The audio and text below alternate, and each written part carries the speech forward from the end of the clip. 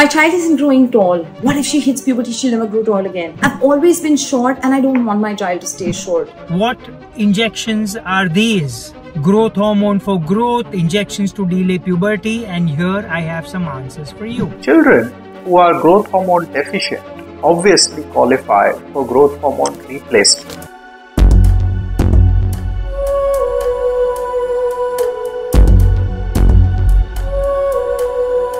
For parenting tips, celebrity interviews, recipes, conversations with experts, DIYs, and lots more. Subscribe to Kids Talk Press now. We've seen a lot of parents talk about the growth hormone injection, but we wanted to hear it from the experts. So in this series that Kids Talk Press will actually share, you will hear it from a pediatrician, a homeopath, and a pediatric endocrinologist. But to start off with, what is growth hormone injection? Let's try and understand. In simple words, the HGH, as it popularly is known, influences height and builds bone and muscles, essential for normal growth. What parents essentially see is within 3 to 6 months, about 1 or 2 inches of growth in their child's height. What it's essentially doing is it is giving you that accelerated growth before a certain age. Now, I am sure that you must be thinking, has this been done before? Is it safe? How will it impact my child's hormone and growth development? I'm sure these are questions that you may have, and these are very, very valid questions.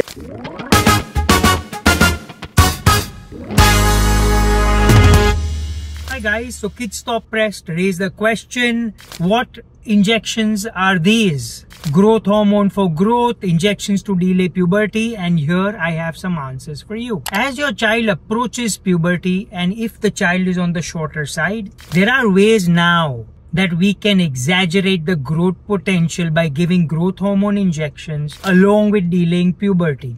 Because once the puberty starts setting in, the fusion of the bone plates start and the potential to grow is drastically less.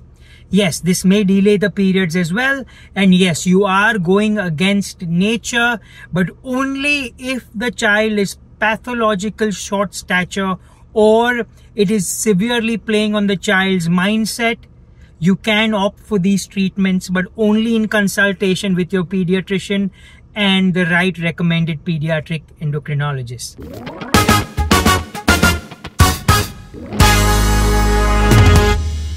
Growth hormone is provided to short children across varied etiologies, which include growth hormone deficiency and a host of genetic, epigenetic conditions, including genetic syndromes, in addition to optimizing or improvising height in short children across etiology. Growth hormone also improves metabolic milieu and body composition in children with growth hormone deficiency and certain genetic conditions, including genetic syndromes.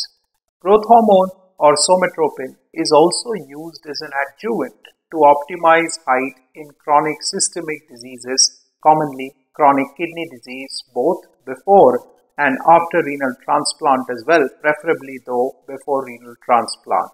Children who are growth hormone deficient obviously qualify for growth hormone replacement. These children cardinally present with poor growth velocities and typical physical features in the absence of a chronic systemic disease. The diagnosis of growth hormone deficiency is confirmed by provocative growth hormone testing or growth hormone stimulation test, which must be performed under the supervision of an able pediatric endocrinologist.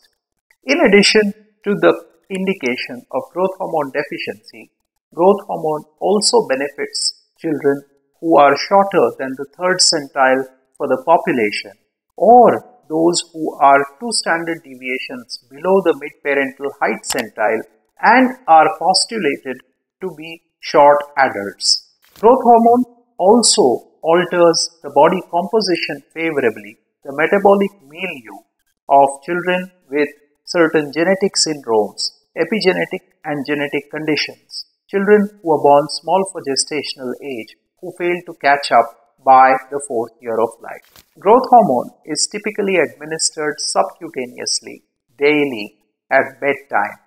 These injections are relatively painless and administered either via a pre-filled pen device or in the syringe and vial form. The parents usually administer the injections to children and are trained in the art of injection by a trained health counselor. For children with growth hormone deficiency, we now have the option of once weekly growth hormone injection. Parents need to note that the weekly growth hormone preparation is currently studied and approved only for children with growth hormone deficiency of the primary variety. The weekly growth hormone is currently being studied for its efficacy and safety across the non-growth hormone deficient indications, and we still need robust data to emerge before it can be approved for other indications. While on growth hormone therapy, the most important parameter that needs to be monitored by the treating clinician is growth velocity. The clinician needs to ascertain whether the child is responding to growth hormone therapy or not, which is gauged by an increase in growth velocity to the tune of at least 30 to 50% over the pre-treatment growth velocity. In addition, biochemical parameters like insulin-like growth factor 1 are monitored twice a year to ensure that the factor generation is within permissible thresholds for the age, sex and stage of puberty of the child. Children with growth hormone deficiency and or children with multiple pituitary hormone deficiencies, a surveillance needs to be maintained on the sufficiency of the hypothalamo-pituitary hormones, because unmasking of deficiencies of associated hormones is common in this group of children while on growth hormone therapy. In children who are overweight, obese, or have genetic syndromes predisposing them to insulin insensitivity, monitoring the glycemic control while on therapy is important. Growth hormone is a very safe molecule, provided it is used where it's indicated in the right dose and the right manner under the supervision of a trained pediatric endocrinologist. Adverse effects while on growth hormone are extremely rare and are to the tune of 1 in 1,000 to 1 in 10,000 children who receive growth hormone. These adverse effects are transient, self-limiting and mild. The commonest adverse effect encountered is headaches in the first 2 weeks of hormone therapy, which occurs to the tune of 1 in 1,000 children on growth hormone, and the adverse effect can be easily obviated by beginning therapy with 50% of the prescribed dose for the first couple of weeks and then increasing the dose to the prescribed limit. In children with overweight status or obesity, precipitation or aggravation of insulin insensitivity needs to be looked for while on growth hormone therapy. An extremely rare condition known as slipped capital femoral epiphysis needs to be thought of if a child on growth hormone therapy presents with a limp or hip and knee pain.